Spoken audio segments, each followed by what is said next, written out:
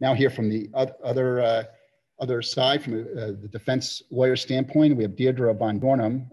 Her brief background is she has a master's in classics from Princeton University and went to Columbia Law School like I did, although we didn't know each other there. And she then, I call it the Triple Crown. She was a law clerk, which is a very prestigious thing to do, for Judge Brody in the Eastern District of Pennsylvania at the district court level, Judge Reinhardt on the Ninth Circuit Court of Appeals, and Ned had the privilege to clerk for the legendary Supreme Court Justice Ruth Bader Ginsburg. She has spent most of her career at federal defenders in the Eastern District of New York, I think almost 2 decades now. First as a frontline federal defender, and for the last several years, she is the attorney in charge of the federal defenders in the Eastern District of New York. She also has been a professor and an assistant dean at NYU Law School along the way, and she certainly has a lot of experience in the area of sentencing. So Deirdre, thank you for joining us. Before you talk about sentencing in particular, I was just going to ask you to talk about how you approach, as a defense lawyer, generally representing your client. I think there is a perception among students, about the public, that a defense lawyer is trying to get an acquittal for the client. That's their job, to get an acquittal. And we know that that's not the reality in many cases. Sometimes that's the reality, but in many other cases, the defense lawyer's job becomes much different. So how do you approach representation? Sure. I mean, I would love to have an acquittal in every case. So that's definitely my goal, but it's hardly ever possible in the federal system because the case agents, the police, everybody has done a lot of work before we ever get a case. As public defenders, it's very different from private or retained counsel. We come to court and we're appointed to represent whoever is arrested that day. We don't choose our clients and they don't choose us. And so the first obligation we have is to earn the client's trust and make sure they know that we are fighting for them and only for them. And unlike, when the judge comes out and everybody immediately recognizes his authority, or when Nicole comes out and they're like, oh, here's the government, we're just kind of there in the corner, the public defender who you've seen on Law and Order. And as with everything else in life, people genuinely and rationally believe that you get what you pay for. So, there's often, and if any movie you've ever seen, the public defender is always the schlump. So, my first job is to make clear that I'm going to fight super hard. And that although the courts are paying me, which is another stumbling block for a lot of people in trusting us, although the courts are paying for me, that the only person I care about is the client. So I try to do that through body language, through what I say to them from the start, to being very explicit about, you are my concern. And usually on the first day, getting you out on bail is my concern, making sure you go home today. Unfortunately, that's not always possible either, but we have a pretty high success rate in Brooklyn. So that initial meeting is very important, and that initial relationship forming.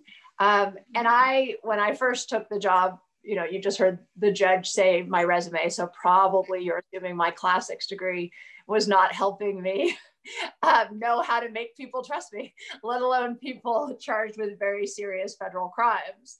And I still remember my first ever client meeting on my first day of work with no training, where I walked in and was going over a gun case with someone and, giving a very erudite discussion of the statute. And the guy was like, am I going home? And I was like, oh, right. Like, he doesn't care the niceties of the statute. Like, focus on what he needs, which is, I'm here for you. Here's how we're going to get you home. So that's always been what I cared about most. And I've found it really liberating because all the credentials the judge just talked about, my clients don't care about at all. That is not meaningful to them. And in fact, if they hear them, they're like, are you sure? Because otherwise she'd be making a lot more money. So the only thing they care about is what I do for them. And that's really kind of awesome because it really sets you free from, all the expectation and gold stars. But it's also a big responsibility. And as the judge says, particularly in the federal system, because as you heard Nicole say, there's some controlling of sentences by the prosecutors before we even get there, which means we're in a very reactive posture. In almost all cases, there's been a big investigation before we ever meet the client, search warrants, wiretaps, surveillance. So we're coming in, and kind of trying to get the phoenix from the ashes. And, the client, one part that's hard about it is that in the federal system, you don't know what your sentence will be when you plead guilty. So in state court, as the judge said, the judge is involved in negotiations, and nobody admits to having done anything unless they're told, okay, it'll be 2 to 4 years, or, the maximum you could get is 5. Here, we're like, okay, tell them you did it and you'll get somewhere between 0 and 20 years. It's a great deal. And I mean, no rational person thinks that's a great deal. And, people will often say, like, are you sure? Like, what do you mean? And then you go in for your guilty plea and Judge Bianco's like, in fact, you're pleading guilty to 2 drug charges. So I could run them consecutive and you could get 40 years. Your lawyer didn't tell you anything different, did she? And the poor client is like, what is happening right now? How is this possible? So developing that relationship of trust long before a trial or a guilty plea, let alone a sentencing comes, is very important. And obviously you can't promise a client anything. You can't say, here's the amount you'll get. You can say, here's what I know, based on my experience. But even that can be very difficult. Even harder when Judge Gleason, who's on, and he'll talk to you at the end, was a judge, because he would say to the person, don't plead guilty. You have a great lawyer. She'll get you acquitted. And I'm like, does this guy not think there's a reason I'm telling this person to plead guilty? And then the client second guesses you even more. But I'm sure he was trying to help. If I could ask you, Deirdre, that was great, but I'd also like you to focus, as Nicole did, about how you approach sentencing, you and your client, I guess, together, after he or she has pled guilty or been convicted, whatever, by trial. What do you do in advance of the sentencing in terms of a written submission? And then we'll talk about how you, what you do at the actual sentencing day. Sure. And just to start with harkening back to what Judge Bianco was saying about how emotional sentencing is. When I was a law clerk, I cried at almost every sentencing, and the judge often had to ask me to leave, including when people got probation, because it just felt so overwhelming to me, this like sitting in judgment on another person and watching their families and seeing the effect on them. So I've tried hard over the years to curb that impulse, but the whole process of it and of trying to narrate someone else's life and speak on their behalf to the court. And as the judge said, trying to encapsulate the bad and the good and be candid is a very challenging job. So I try, to start preparing for the sentencing basically from the first day I meet the person, to be paying a lot of attention to everything about them, their family, getting education records, getting mental health records, spending a lot of time talking to relatives and close family members, and being attentive to how, for clients both who are detained, who are at liberty, how they can make their sentencing better from the day they're arrested. So like I had a guy that was arrested January 1st, 2020. And he had a long record, but hadn't been in trouble for a while. And I said to him, okay, I'm going to get you out on bail, but you got to turn it around so that you never go back in. And he's one of the few people I've had who really has followed my advice. He got a great job. He hasn't had a moment of trouble. And he's like, how am I doing? Am I working down? Will I not go to jail? And people can do a lot for themselves with our support. So to me, the sentencing really starts by like helping people get in counseling, helping people get employment, because the judge is going to look at all of that. And it's one of the reasons why being detained really increases people's sentences. And there's a lot of studies on this, that people who don't get bail end up with higher sentences than people who were out on bail.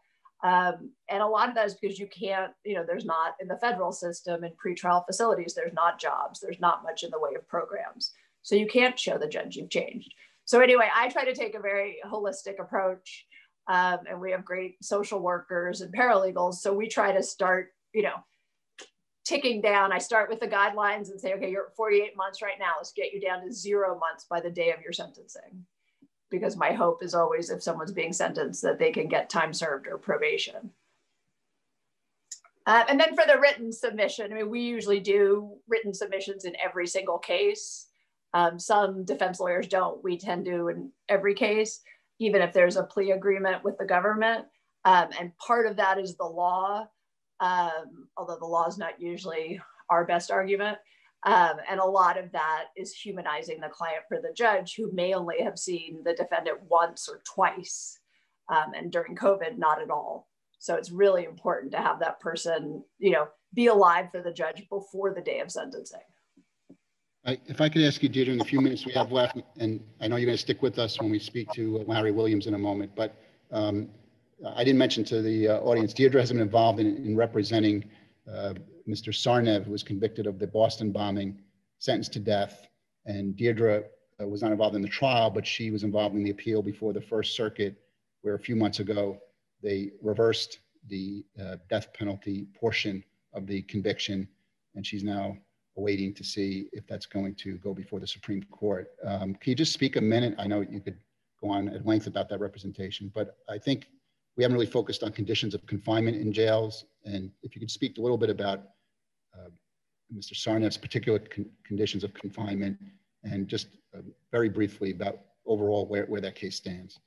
Sure. And this does tie into sentencing because if the government seeks the death penalty again in his case, then there'll be a full resentencing proceeding, and they'll try to push for death and we'll try to push for life.